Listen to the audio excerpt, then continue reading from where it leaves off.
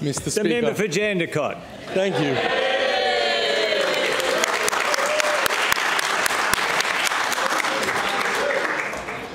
Mr. Speaker, thank you.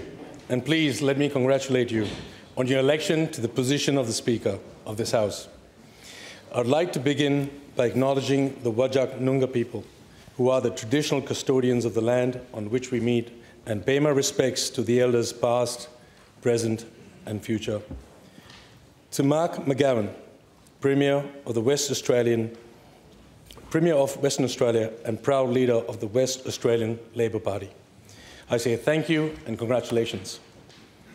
It was your clear vision for this state, your strong leadership and tireless efforts that led to the formation of this new government in emphatic style. And I'm honoured to be part of a team that will roll up its sleeves and work to deliver that vision for all West Australians. I would also like to acknowledge the Honourable Sue Ellery as the first female leader of the government in the Upper House, and the Honourable Kate Doubts, who has been elected as the first female president of the Legislative Council. Congratulations. This is a win for diversity and equality.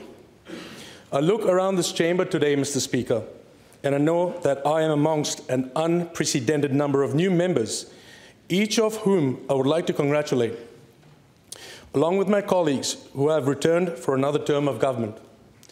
And I'm confident that although we begin our parliamentary work together in the midst of the challenging economic circumstances, the next 4 years will set a new course of positivity for the state and the people of Western Australia.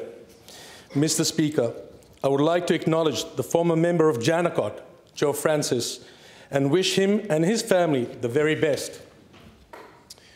This is a proud and extraordinary occasion. In 40 days' time, it will be the 20th anniversary of my arrival in Western Australia as a migrant from India. I have lived in and around the seat of Jandakot for the past 20 years. I have raised my beautiful family. I have created businesses, made lifelong friends, and served in local government. I have been welcomed into the citizenship of this amazing country, and I know how blessed I am to be an Australian. So, to stand here today as one of the 2 Indian-born members of an Australian Parliament and dedicate myself to the service of the Jandakot community and to the people of Western Australia, it's like a dream. Mr. Speaker, I come from a farming family in the district of Danu, 130 kilometers north of Bombay on the western Indian coast. My family still farms chiku, a tropical fruit known here as sapota or mud apple. Those once successful farms helped support my education in Australia, but today the revenue from farming in India has fallen sharply. Indeed, my family earns far less now in real terms than 40 years ago. My great-grandfather's heart and soul was in growing fruit and vegetable, and he won many awards for agriculture from the then British Raj.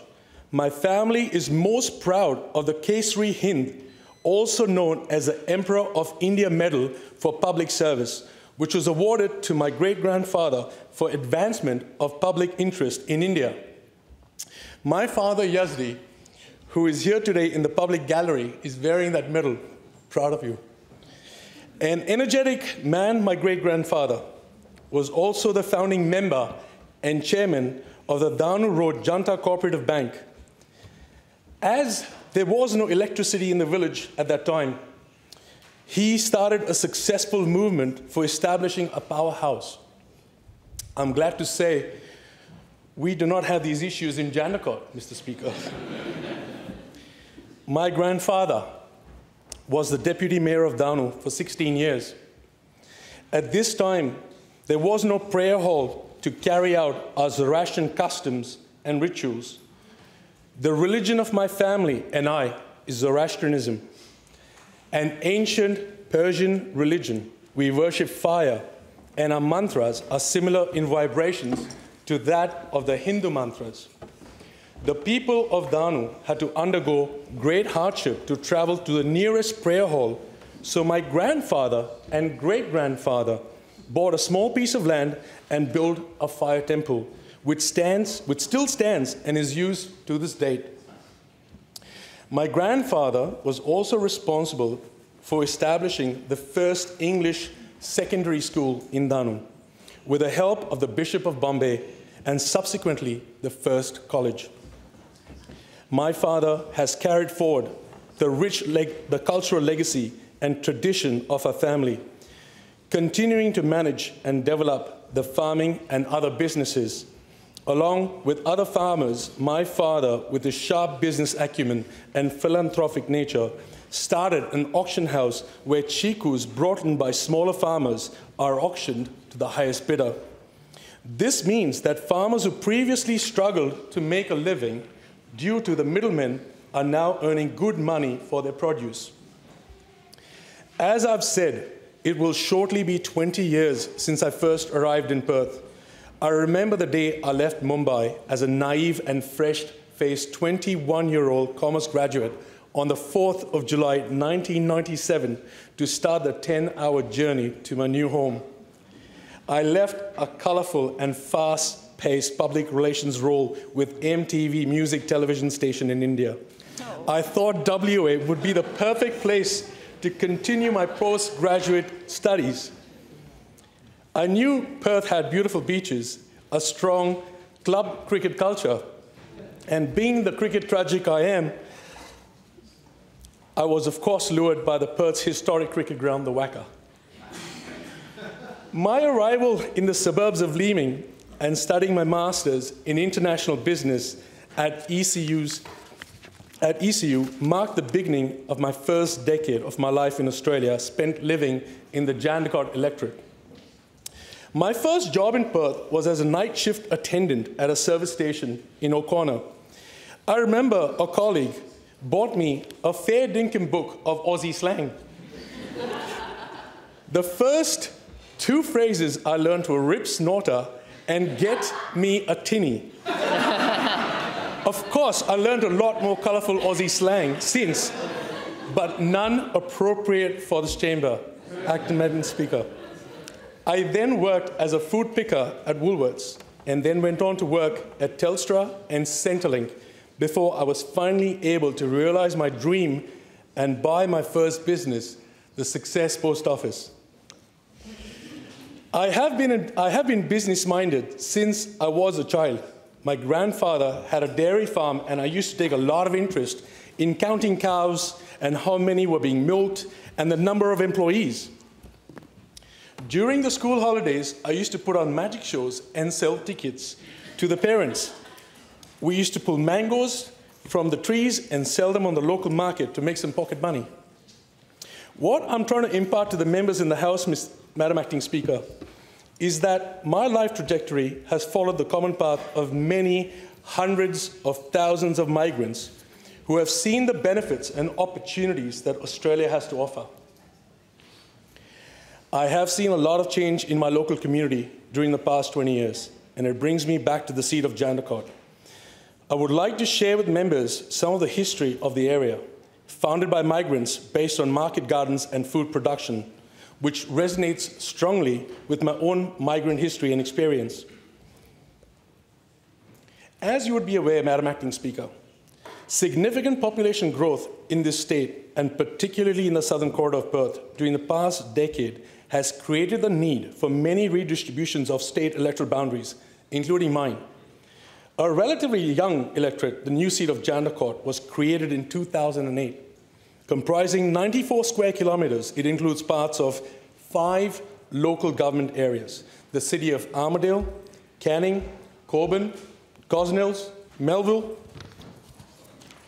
Jandakot's suburbs include Canningville, Forestdale, Harrisdale, Jandakot, Leeming, Pierre Waters, and Treeby.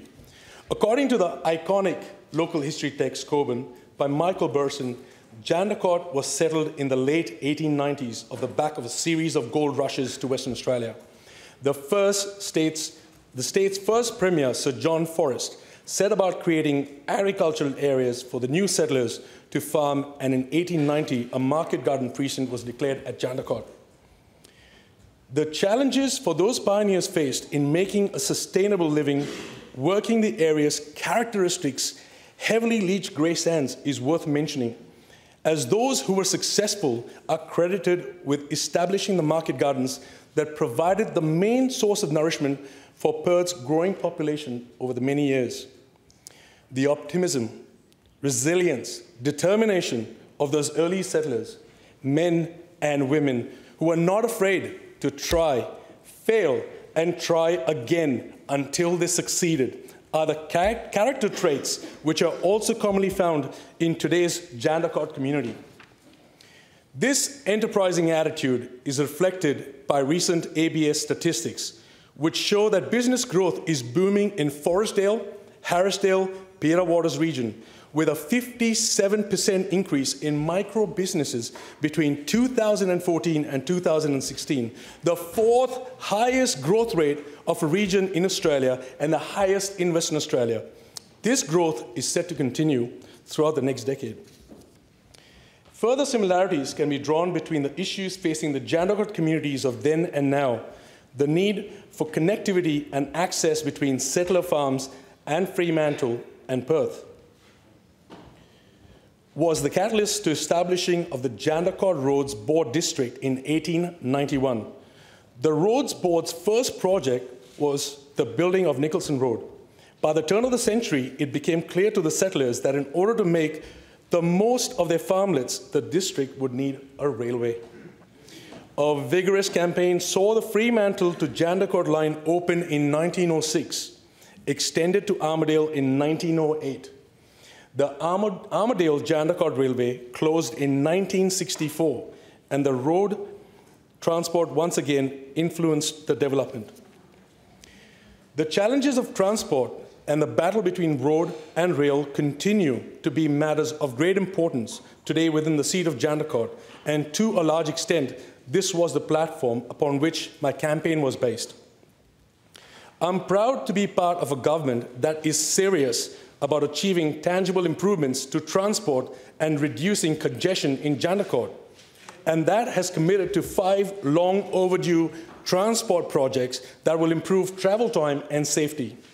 The Thornley to Coburn rail extension, with 2 stations in Canning Vale, will seriously alleviate congestion on Ranford Road. This was the #1 complaint I heard from residents while I door knocked and phone called during my campaign election. The duplication of Armadale Road from Anstey Road to Tapper Road, with provisions for future light rail, is another major project that will overcome serious congestion and lead to the creation of 850 jobs.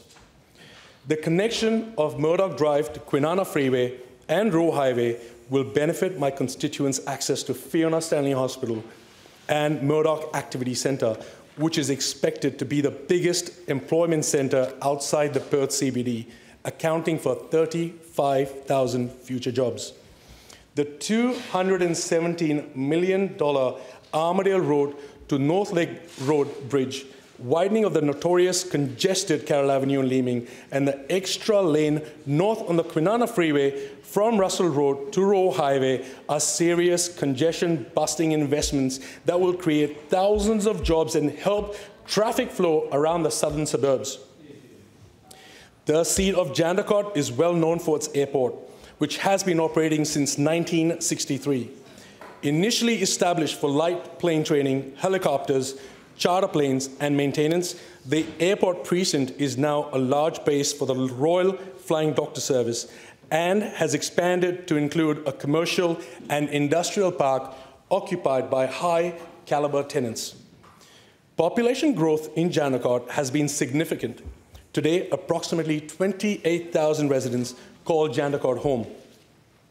We enjoy a melding of the old and new. Rural and semi-rural land holdings have been transformed into the newer greenfields developments in Treeby, Peera Waters, and Harrisdale. Treeby, named after the pioneer family headed by Joseph and Emma Treeby, was excised from a former sand quarrying area of Banjab north of Armadale Road. 3 of the Treaby sons and 1 grandson served in World War I, with 1 son killed in action, and the suburb was named in the family's honor. Kalia Estate is the first stage of the new urban development in Treaby, which will eventually contain approximately 4,000 new residential dwellings, a town centre, and 2 new primary schools. I was privileged to be an East Ward councillor for the City of Cockburn that resolved to create this exciting new suburb. As a former councillor, I cut my political teeth in local government sector from 2011 to 2015, and the experience has allowed me to truly appreciate the hard work and dedication of mayors, councillors, and staff. Just last week, I was honoured to attend the opening of Cockburn's $109 million aquatic and recreational centre, which is a shining example of how local government can take the lead in providing an outstanding piece of community infrastructure. I am proud that I was part of the council that initiated this project. Especially now, it's open to the public, and we expect 1 million visitors a year. Aside from rates, roads, and rubbish, and of course, vital infrastructure, local government is a significant enabler of the successful operation of local community and sporting groups, and performs vital work in the community development. Our resident groups and sporting clubs are the heart, soul, and backbone of a community. I'm extremely proud that the McGowan Labour government also recognizes the importance of grassroots organizations and has committed to investing millions in community infrastructure projects in each electorate of the state.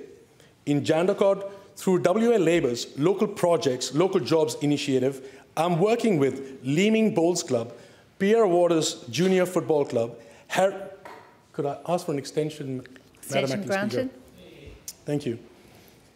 I'm working with the Leeming Bowls Club, Pierre Waters Junior Football Club, Harrisdale Primary School, Chunghwa Chinese School, Armourdale Soccer Club, Australia China Youth Business Foundation, Forestdale Sporting Association, and Arch Rugby Club to deliver important upgrades.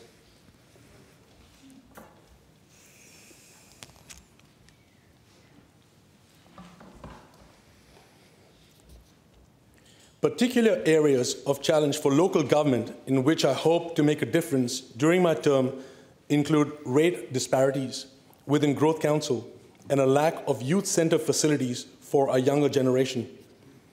Western Australia is a state of migrants. We are a relatively young and diverse state with a bright future. WA is home to people from more than 190 countries, a fact I'm happily reminded at each citizenship ceremony I attend. Recently, at a City of Armourdale ceremony, I watched people from Chile, Argentina, Brazil, Canada, US, China, and 78 other countries around the world take the proud pledge to become Australian. I talk to migrants every day. They are optimistic and aspirational, and they want to contribute to their communities and to the success of the Australian economy. Members, think back 40 years at the makeup of this Parliament and consider the progress that has been attained for West Australians in the time since. We are here today as the 40th Parliament of Western Australia, and I want us to take a moment to imagine the next 40 years and what is it that we would like to impact upon in that time. As parliamentarians, we are in the privileged position to be able to make decisions that will influence not just the next 4 years, but the next 40 years of the state's future. And I believe that working towards true multicultural integration is a worthy goal and one I'm committed to advocating for. My electorate of Jandakot is punching above its weight when it comes to migration populations. In Canning Vale, Pierre Waters, Forestdale, and Harrisdale, in 2011, the quota of migration was 50% higher than the state's average, with more than 42% born overseas. Other suburbs are not far behind. I want the migrant community to know that with hard work, they will get a fair go in Western Australia. As a migrant and a Member of Parliament, I want to help multicultural communities understand how to integrate well. Small business represents around 97% of all businesses in Western Australia. 97%. This is significant as they are a major source of employment and economic activity in the state. As an experienced small business operator, I understand why it is vital to have in Parliament someone who has experienced what it's like to actually be a business owner. There are people in political parties who have come into this chamber saying they know about business and that they represent business, but they have never actually run a business. I want small business to have a genuine voice in Parliament. I want them to know that I'm here with an understanding of their experience, their hopes and ambition, their desire to create something, and of course be aware of the risk they take and the obstacles they face. People often wrongly define what a small business is and how it works.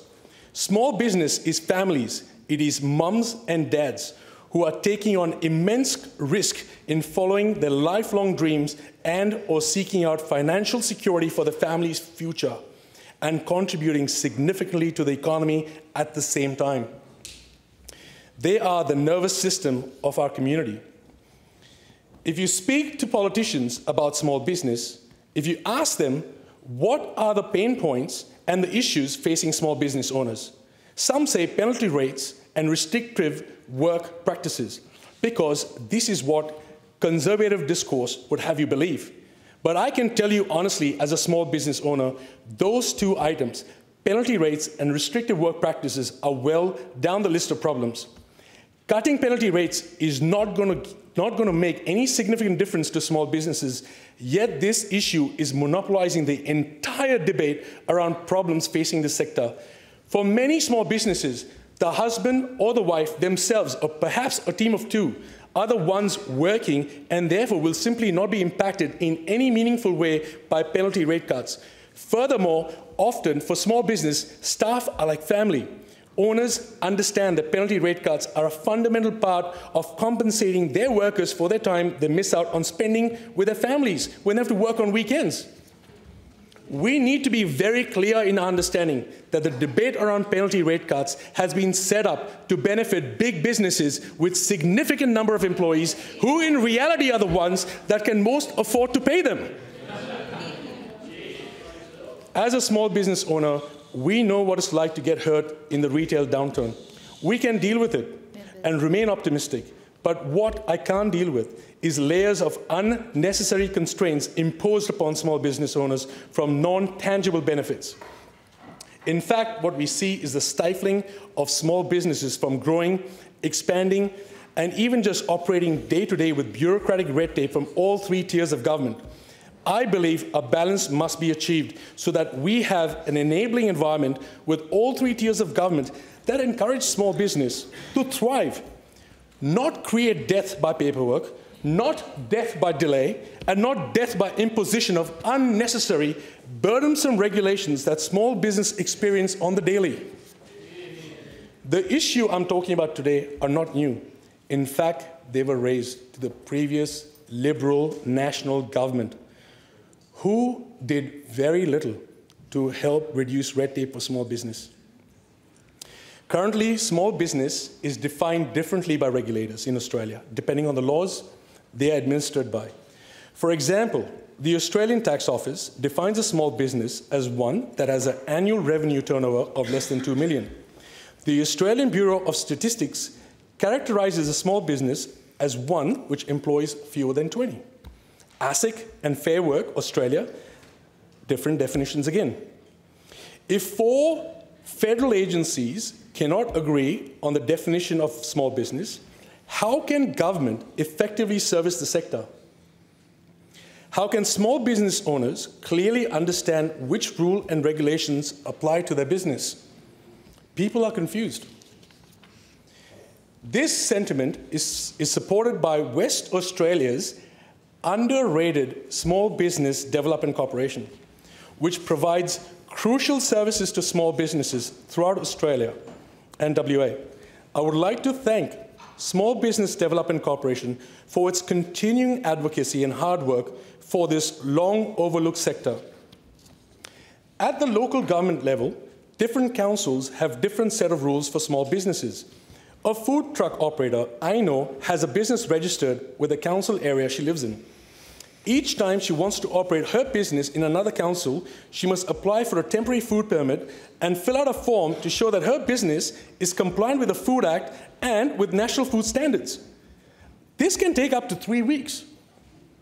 You have to ask the question, why in 2017 do we have a situation where a business owner is providing identical information over and over again to different councils? The same applies for building approvals that differ from one council to another. We could be using available technology to optimize efficiencies by creating a centralized database for this information that state agencies and local government can tap into and update. We must remember that small businesses are not big businesses. They simply do not have the resource or time available to deal with many of these issues, and they certainly should not be disadvantaged or penalized because of this. In my time in Parliament, I want to see more centralized, streamlined processes, as well as some consistency in regulation amongst the 3 tiers of government to make it easier and smoother for small business owners to meet their compliance requirements and to thrive. Since being elected, I have pulled back from the family business in order to put all my energy into my work as a Member of Parliament, and I'm pleased to be able to continue following my passion by providing representation and advocacy in this space. I am proud to be part of a Labour government that makes current and future small business a priority. WA Labour's plan for jobs sets out the strategy to achieve this. Initiatives like enabling small business to compete for government contracts, like increasing support to the micro businesses that make up nearly 87% of WA's small business sector, like removing inappropriate, excessive and costly regulation by taking measures across the board to increase levels of local content. I'm confident that by implementing WA Labour's plan for jobs, small businesses will be made a priority and will be supported to grow and prosper. The journey to becoming a Member of Parliament cannot be undertaken alone. The outcome of a single day is the result of many years, many days, and many hours of hard work. Assistance and input from friends and family, colleagues, I would like to take some time to show my gratitude to all the people who have helped me along my journey. To my longtime friend and campaign director and member of Coburn, Fran Logan, thank you for your friendship, guidance, and mentorship. Philip Eva, I have more appreciation than you can imagine for your ongoing support, knowledge, and assistance. Thank you. Linda Oshlam, Patrick Gorman, and the WA Labour Party office. Without your continued support and hard work, this campaign would not be successful. Creating history. Congratulations and thank you. To my campaign team, Dina, Ben, Tespa, BJ, Corey, Corey F., Kiv, Danny, Luke, Santu, Yaso, Naresh, Ashton, Amar, Clara, Janet, Ev, Tarun, Peter, Hunter, Rob, Raj, Salvenda, and CJ Matthews, who have been pillars of strength. Thank you to my elected officers and staff, Michelle and Lindsay, for helping me navigate my first few weeks on the job. Josh Wilson, the federal member for Fremantle, thank you for your friendship and guidance over many a coffee. There have been many. I would also like to acknowledge the assistance and support of former member of Fremantle, Melissa Park, member for North Metropolitan Region, the Honourable Alana McTurnan, federal member for Burt, Matt Keogh, and member for Armadale, Dr. Tony Booty. To Barry Urban, Terry Healy, and Pierre Yang, your friendships during the campaign, I'm very grateful for it. Thank you. Particular thanks must go to Steve McCartney from the AMWU, as well as John Welsh from Wapau, Brendan Reeve from ETU, and the respective staff. Thank you. To Kirsten Robinson, Rob Hunter, and all the parliamentary staff, thank you for welcoming us. I would like to acknowledge the Consul General of India in Perth, Amit Mishra, and his wife, Meenakshi. as well as my sister's childhood friend, Parul Vedak, who's come all the way from India. To my family, especially Lynn Holiday, Bianca and Andre D'Souza, Mersin and Delnas Gadiali, Ryan and Zenobia Dubash, thank you for... Section 102, standing also do extension of time, 10 minutes. The question is that the motion be agreed to. All those in favour say aye. Aye. Those against say no. The ayes have it. The ayes have it. Thank you. Thank you for helping me through the tough times, as well as providing invaluable campaign assistance. I would not be standing here today if it weren't for the unyielding support of my best friend over the last 20 years, my rock, and the love of my life, my wife, Jerry. Today, alongside my wife and my father, Yazdi, in the public gallery sits my mother, Shanaz, my sister and my better half, Farizia, her husband, Mirab, my children, Zaishon and MJ, and my niece, Soraya, not forgetting the one, the only, my nephew, Tyrese, who will forever be by my side in spirit. I come to this place with an open mind. I come here to absorb and learn and to work hard for the people of Jandakot and the people of Western Australia. I come here as there's no other country in the world where I would grow and establish myself in the way I have been able to. In Australia, I come here with hope, hope that a farmer's boy from a village in India can be embraced in Australia. Hope that an Indian boy with a surname that no one can pronounce can fit in. I also commit to bringing to this place the values upon which I was raised, summarized by the Zoroastrian maxim: good thoughts, good words, good deeds. I would like to conclude with the William Ernest Henley poem, Invictus. This is a poem that Jerry and I read to our children that embodies the characteristics of bravery, resolution, and strength in the face of adversity. Out of the night which covers me, black as the pit from pole to pole, I thank whatever gods may be for my unconquerable soul. In the fell clutch of circumstances, I have not winced nor cried aloud. Under the bludgeoning of chance, my head is bloody but unbowed. Beyond this place of wrath and tears looms but the horror of the shade, and yet the menace of the years finds and shall find me unafraid. It matters not how straight the gate, how charged with punishment the scroll. I am the master of my faith. I am the captain of my soul. Thank you.